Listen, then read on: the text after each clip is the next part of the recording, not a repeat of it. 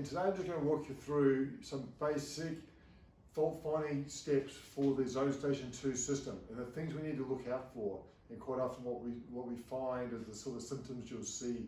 So quite often we hear people ringing up and say, we've got the lights on the controller are flashing or strobing or not coming on at all. Generally, the main issue we find with the Zone Station is actually just the power supply.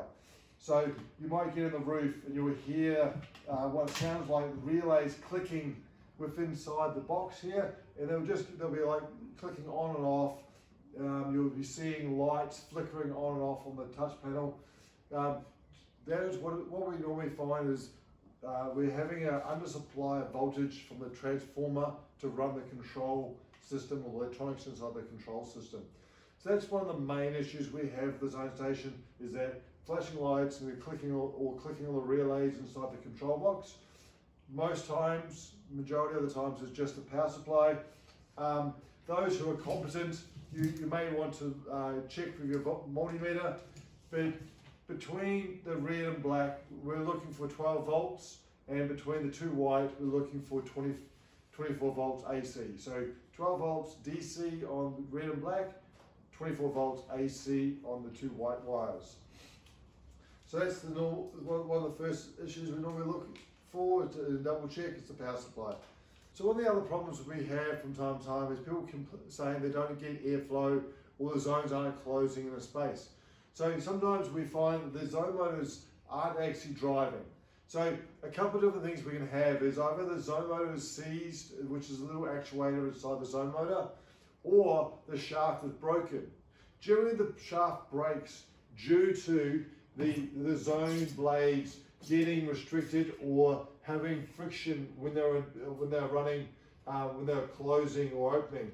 Often, if the zone box has drooped or broken its straps, it ends up hanging on an angle, and that angle then creates binding on the polystyrene sides, and therefore, quite often we either wear out the cogs inside the zone motor, or we actually just break the shaft, which means it's not able to work.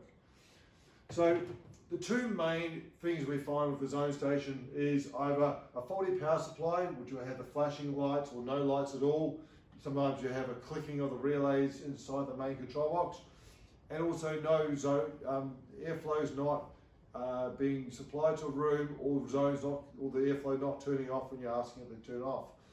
That's generally the zone motors themselves. We go over to the zone motors and we want to double check them. For installation of the zone motors, please look at our other videos we have on our YouTube page, and we'll explain how we go about installing a zone motor and ensuring you get it right. We need to make sure we get them right, otherwise you avoid warranty and we will have the same issue again. Thank you for watching. We invite you to follow us and also check out our online stores.